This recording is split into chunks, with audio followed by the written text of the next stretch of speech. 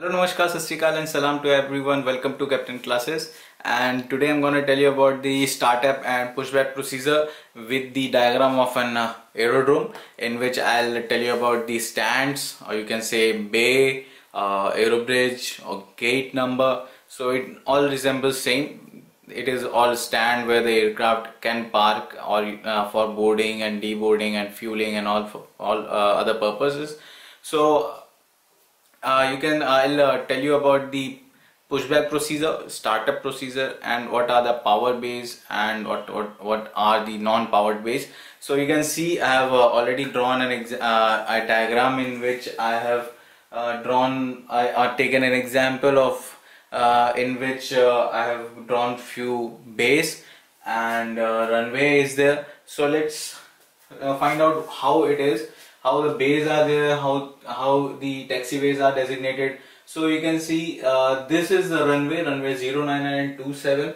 So if you know about I have not drawn the perfect runway, I have not uses each and every symbols of the runways. I have just marked the thresholds of both the runways 099 and 27, and this is the holding point of runway 099 and this is for 27.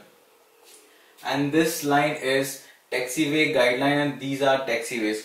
And you can also find out the taxiway names over here.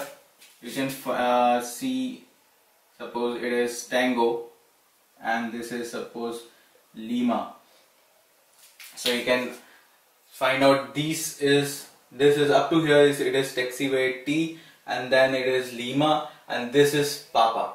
So, and these all are bays. So if you want to get parked at, or not you want to, if ATC wants you to park at bay number 4, so if you have landed from runway 27, you will come like this and you will exit on taxiway Tango. Then you have to taxi via Tango Lima to bay number 4. So this will be your path.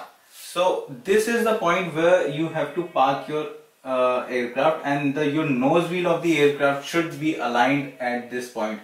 There can be a tolerance, but it should be around at this point. You should not have to move this aircraft beyond that point, and you don't have to stop the aircraft far away from this point. So just be careful. You have to park the aircraft, and this point is to be taken care by the marshaller. Whoever doing the marshalling will take care of this. So let's start about the pushback. Pushback, suppose for example you are parked at this bay and you want to get pushback and you are ready for departure.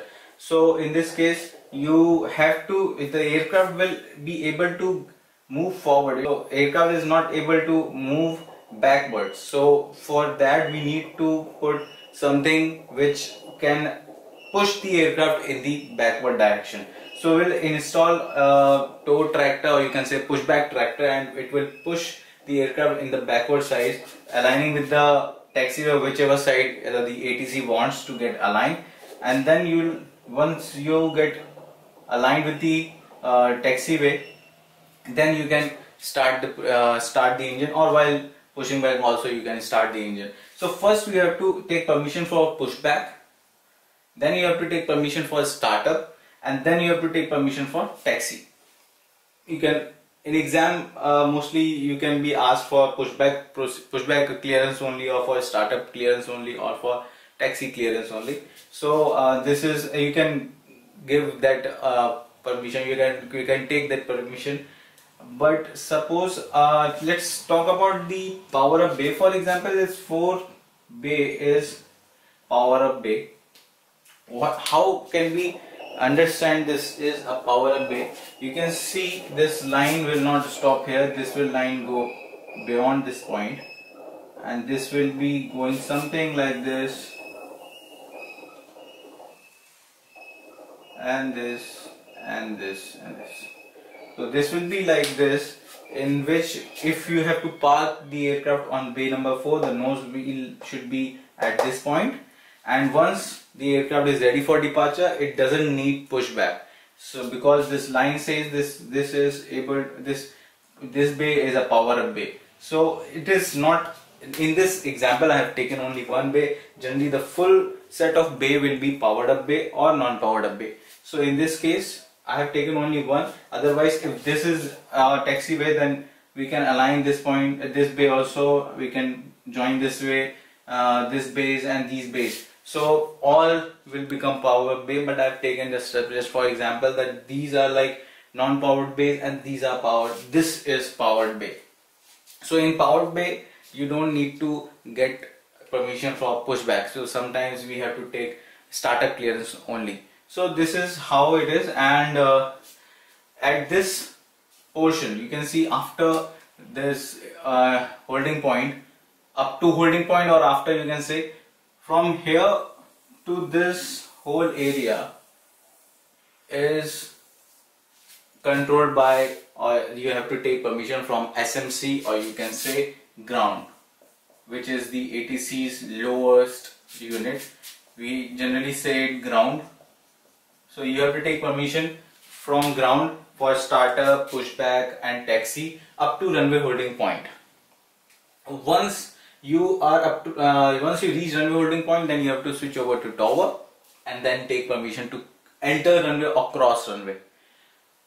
Now if you are coming, or if you have arrived at this airport, you have contact with tower and you landed, and then once you clear this runway holding point, or you can say once you clear the runway, then you have to contact ground, and up to your parking stand you have to be in contact with ground. So this is the area of ground, means ground will take care of this area, you can say apron area, not the runway. From the runway threshold, the tower will be taking care of up to the designated flight level, which is given in your maps. So this is how it is. So we'll discuss about the pushback and startup procedure. It is almost same. Each and every data, whatever we are giving in, we are sharing in pushback procedure, it will be same in startup also. So let's check out the pushback and startup. So you can see I have written a format and also the example, but first we'll discuss about the format as usual. So you can see first is a station called as usual, and then station calling. So in this case, station called will be your ground or tower in case where ground is not available. I told you about the ground, that ground will take care about the apron area or the area outside the runway holding point or up to runway holding point. So but in that case where the ground is there, if there is no ground, then tower will take care of all that area. So either you will be calling the tower unit or the ground SMC unit. Then station calling will be a call sign, frequency of the ATC unit, whatever your ATC unit you are calling. Then position. In this case, the position will be in terms of stand, or you can say taxiway only in case of startup. For example, you are doing a startup, you can give a stand also, no issues, but you can also give taxiways, because suppose if that is not a non-powered bay, and you have to assume that you have already pushed back and now you are on taxiway, and you have to take permission. So in that case you can give taxiway, but normally it is better to give only stand in case of a startup also and pushback also, because startup can also be possible at any stand, because if it is a power up bay, then you can do startup of your engine at your bay. But if in case, for example, in exam the question comes that you are over a taxiway and you have to take permission for a startup, so don't be confused, because in that case that should be a non-powered bay, and in that case you have already done a pushback and now you are on a taxiway and you have to take permission for a startup. So in that case I have given this two options, stand and taxiway. Then security checks carried out. This is the very important sentence in case of if you are asking for a pushback and a startup, that security checks is carried out. Security checks carried out. Person on board, you have to give hypothetical data, whatever the type of aircraft you are flying, the type of aircraft it is given in the flight plan, then you have to give the person on board accordingly. Information. This is the ATIS information. The ATIS, if you don't know about, I haven't tell you about the ATIS. It is an automatic terminal information service.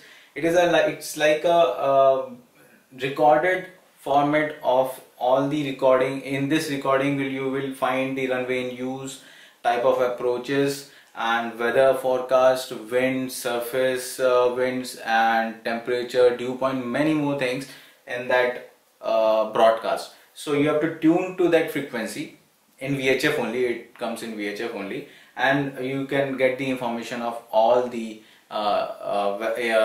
terminal information. You can say the terminal information, you will get all the terminal information.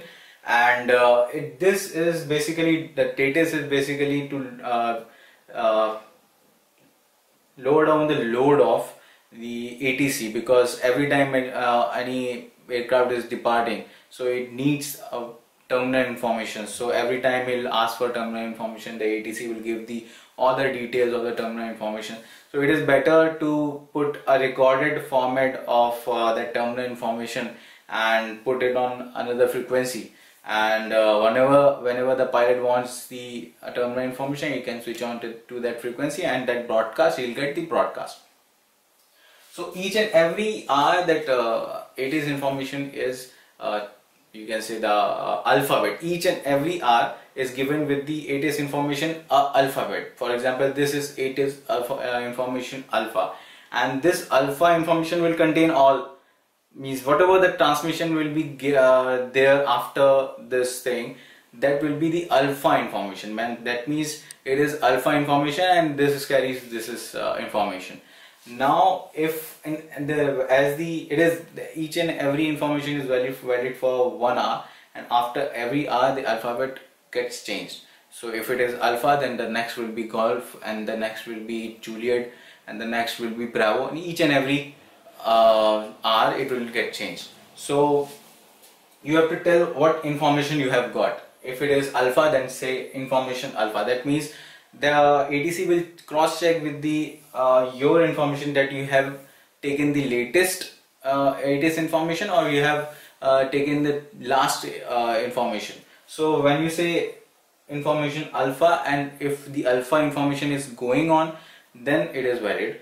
But you have said alpha, but the current which information is going on is golf.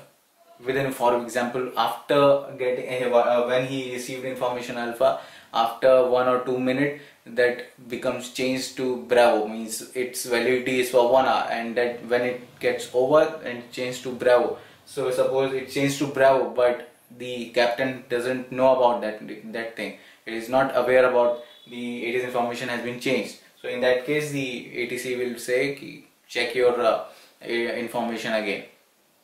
Once the latest information you have said, then it is okay. Then request startup and pushback. Then you can ask either request for pushback or startup as per your condition, because this format is same for startup and pushback. There is no change. Other than this, you have to at the last of your transmission, you have to say startup or pushback. So let's find out the example. I have taken all the data as hypothetical. I have written hypothetical. All the data are hypothetical. I have taken Delhi ground, means I am in Delhi, and at Delhi there is a SMC. So I'll call Delhi ground, and then Victor Tango India Alpha X-ray. This is also a hypothetical call sign. Then on 121.9er, I have checked the Delhi ground frequency on the map. It is 121.9er. Position on stand, this is again hypothetical. 04 on stand, 04. Security checks carried out. Person on board 120. This is also hypothetical. Information Bravo, and this is also hypothetical. I have taken information Bravo. Request pushback or request startup, whatever you want to take. You can either say pushback or startup. In generally, you can see the captains are asking for pushback and startup in a one go, in a one transmission. They'll ask, but it is normal. But in exam, you have to take permission of pushback and startup in a different format in each and every. So the most important part of this format is, first is security checks carried out, and after that only you have to say person on board. You cannot say person on board first after giving your position, then security checks are carried out. Then it will be wrong. So you have to say security checks carried out, then person on board, whatever the person on board is. So you have to give. So this is very important. Take care of this. So the full transmission will go like this: Delhi ground, Victor Tango India Alpha X-ray on 121.9er. Position on stand 04, security checks carried out. Person on board 120, information Bravo, request pushback. If in case you are going for pushback, for example, this is for a startup. Then also Delhi ground, Victor Tango India Alpha X-ray on 121.9er. Position on stand 04, security checks carried out. Person on board 120, information Bravo, request startup. So this is the startup and pushback procedure. For example, first question says in your exam that ask for pushback. You used this format. Then the very next question is ask for startup. Then you don't have to give the security checks carried out, person on board, information Bravo. This is not required. You can give your position, call, station calling, frequency, position in terms of it could be stand or taxiway. It is if in case you have already taken a pushback, then it will be a taxiway. So you will be taking a taxiway, hypothetical taxiway you can say, and just omit these 3 points and request startup, because you have already given the security checks carried out. You have already said in the pushback procedure, you can say pushback permission, and person on board also already you have said, information you have already said. So already these 3 points have been given to the ATC. So this is not required now. So in the very next, when you have been asked for pushback also, and then you have been asked for startup also, so then give all these data in pushback, but not in startup, because it seems to be more wasting of time, or you can say you are using or blocking that frequency. So that's not required as per RTR rules. Okay, so just take care of whenever both the questions are coming, pushback and startup. If only one is coming, then apply this format, but both are coming, then apply this format. In the first format, first question, that means pushback, but in the second, just omit these 3 points: security checks carried out, person on board, and information. So this is all I wanted to tell you about the pushback and startup. I hope you like this video, and this is kind of informative in terms of RTR exam. And this is a very basic pushback and startup. We have so many conditions in pushback and startup also. We'll come on to that conditions in the later videos. So till then, I hope if you like this video, please click on like. If you haven't subscribed this channel, please subscribe this channel, Captain Classes. The link will be, or you can say the the red icon will be there. Just subscribe this channel to get more and more related RTR related videos, and also tell your guys, tell your friends who have interested in RTR exam to subscribe this channel, and share this video to all your friends. Thank you so much. Take care, fly high, and good day.